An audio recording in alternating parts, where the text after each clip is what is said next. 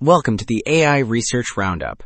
I am Alex, and today we're looking at a paper from the Papers with Code trending list, published on the 16th of June, 2025. This paper introduces a new model that is up to 30 times faster than its baseline. The paper is titled ZipVoice, Fast and High-Quality Zero-Shot Text-to-Speech with Flow Matching. So, the main problem this paper tackles is that current text-to-speech models, especially the zero-shot ones that can mimic any voice from a short sample, are really powerful but also very slow and large.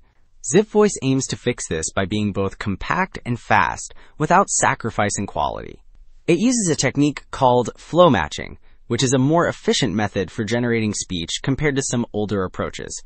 The authors also use a special distillation method to cut down on the number of steps needed for inference, which is what makes it so quick. As we'll see, the results are pretty impressive.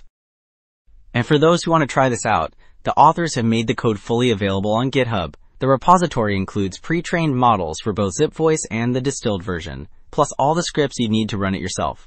Before we look at the model's architecture, let's touch on that core technique, flow matching.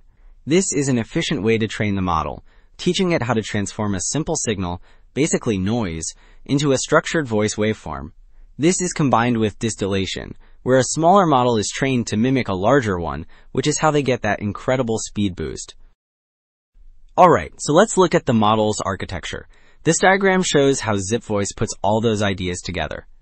On the right side, it starts with the text you want to convert, like, hello. This goes into a text encoder built with a Zipformer. A Zipformer is a type of model architecture borrowed from speech recognition that's very efficient. Then, a simple but clever step called average upsampling repeats the text information to match the length of the target speech. This prepared text, along with a voice sample and some noise, gets fed into the main flow matching decoder, which then generates the final audio. Okay, so after seeing that efficient architecture, let's look at the results. This table compares ZipVoice to other state-of-the-art models. It uses a mix of objective metrics, which are automated scores, and subjective ones from human listeners. For example, we have word error rate, or WER, where a lower score means the speech is more intelligible. We also have quality and similarity scores, where higher is better. And the takeaway is clear. ZipVoice, even the distilled versions with just a few steps, achieves top-tier results, often outperforming models with 3 times the parameters. This confirms it's not just fast, but also extremely high quality. And this table really drives home the point about speed. We're looking at a comparison of different models, focusing on their inference speed on both GPU and CPU. The key metric here is RTF, or real-time factor, which tells you how many seconds of compute time it takes to generate 1 second of audio. So a lower number is much better. You can see the baseline F5 TTS model is quite slow, especially on a CPU. But ZipVoice, with its smaller size and fewer processing steps, is dramatically faster.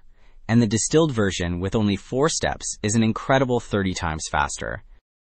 What's the big takeaway here? After seeing those incredible speed improvements, it's clear that ZipVoice really changes the game.